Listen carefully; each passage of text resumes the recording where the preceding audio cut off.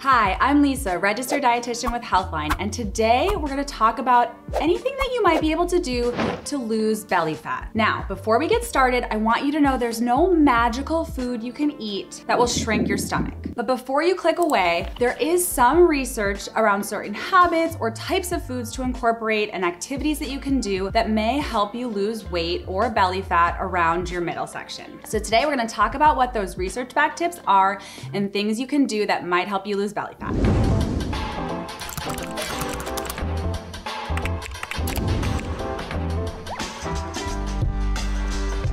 When we're talking about belly fat, what we're actually talking about are two different types of fat. There's the subcutaneous layer of fat, which is found all over your body, and that's right under your skin. There's also some around your midsection, but your abdomen can have special kind of fat called visceral fat, and that's the deeper fat that lives around your organs like your liver, and too much visceral fat can increase your risk of certain chronic conditions like diabetes, heart disease, etc. So that's why doctors and other healthcare providers sometimes use waist circumference as a way to measure disease risk. And anything over 35 inches for women or 40 inches for men is linked with a higher risk of those chronic conditions. So around your belly, there's two types of fat: that surface layer subcutaneous fat and that deeper level fat that really impacts our health called visceral fat.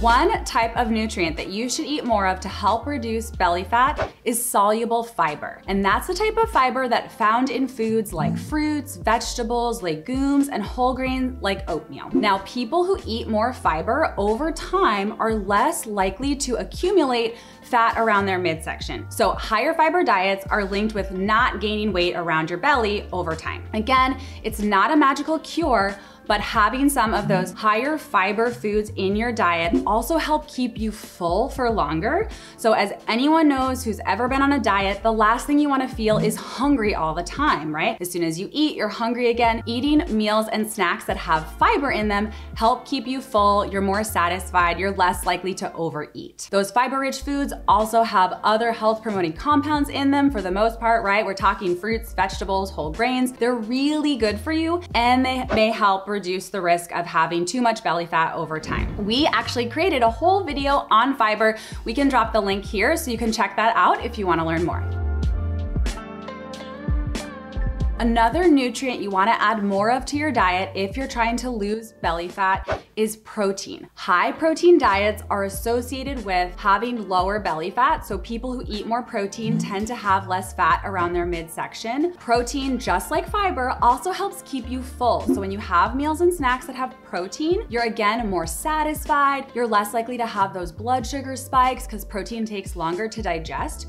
So focusing on protein can be a really great way to help you stay full on your eating plan. Protein also helps you maintain muscle mass when you're losing weight, right? So there's no way to target just your midsection, but overall weight loss can help you lose belly fat. And protein is really important because as you lose weight, it helps you maintain muscle. Muscle is really important for so many reasons. Keeps you strong, helps keep you active, reduce your injury risk, but also burns calories at a higher rate. So it's really important to hang on to that muscle mass as you're losing weight, and high protein diets can help you do that. You don't have to count every single gram of protein that you eat. If you like tracking, that's certainly one way to do it. But one thing I recommend is just making sure you're having a good high quality source of protein at most of your meals and snacks. So really be mindful of, does this meal have a protein source? Good protein sources include meats from chicken, red meat, pork, fish, seafood, also beans, tofu, legumes, dairy, and eggs.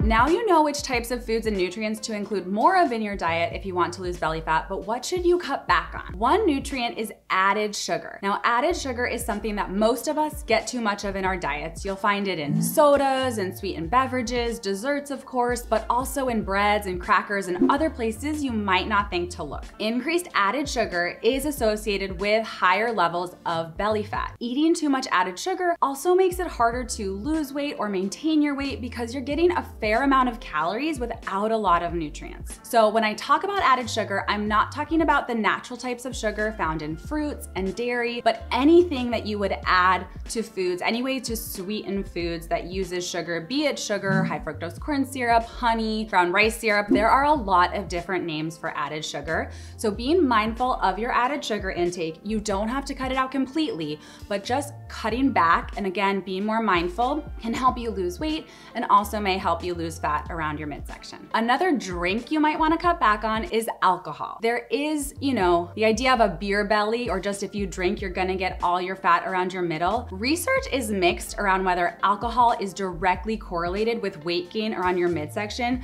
Some studies have found yes, some studies have not found a correlation, but what we do know about alcohol is it's not great for your health, and there have been some observational studies that have found people who drink alcohol in higher amounts tend to have more fat around their middle, and especially that deeper type of visceral fat, which we know isn't great for our health. So some alcohol in moderation can be okay, but what we know is no level of alcohol consumption is really great for you.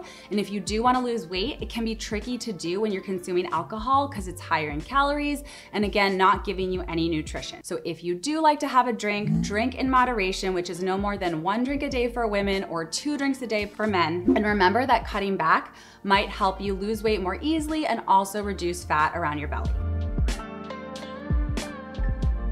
It's not just about what you eat when it comes to belly fat. There are lifestyle choices and factors that come into play as well. One thing that's associated with higher levels of belly fat is high levels of stress. Now, don't get stressed out. It's okay, we all feel stress, but learning ways to manage your stress more effectively can help, 1, your overall stress levels and health, but 2, reduce those levels of belly fat. Stress increases a hormone called cortisol. That's your stress hormone. When we have increased levels of cortisol, it's actually associated with higher levels of belly fat. Stress can also cause you to crave those high calorie, highly palatable foods like brownies and chips and pizza.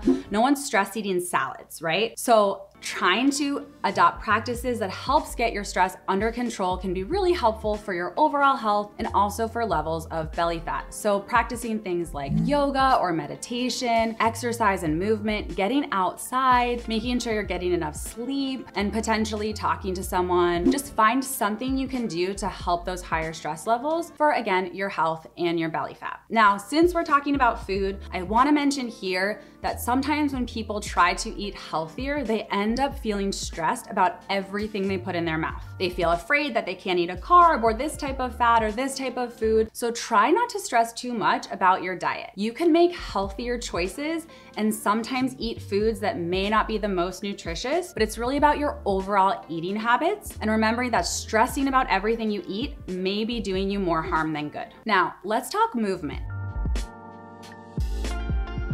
Exercise isn't necessarily helpful for weight loss, but people who lose weight and keep it off over time tend to have exercise added into their daily life. Exercise is also really, really good for you beyond just weight loss. Now, when it comes to belly fat, it's not like you can do a few crunches or a plank and immediately target your midsection. Those work your abdominal muscles, but it's about overall moving your body more. Now, there is research on cardio versus strength training, and what you really want to do to see the most bang for your buck is combine the two. So you add some cardiovascular exercises, which is great for upping your calorie burn, also really great for your heart health. So things like walking, swimming, jogging, biking, and also do some strength training, which again helps you build muscle and avoid muscle loss if you're trying to lose weight. And again, adding that muscle into your body can help you burn more calories over time and prevents your metabolism from slowing down as you lose weight as quickly. So 2 types of exercise, really important. I think, you could really do a deep dive into the research and try to pick out which is more important or which type of cardio should you do. But at the end of the day, most of us just aren't moving enough. So find some activities you like, start small. We have a great resource of fitness guides on healthline.com and on our YouTube page. So check that out if you need some tips.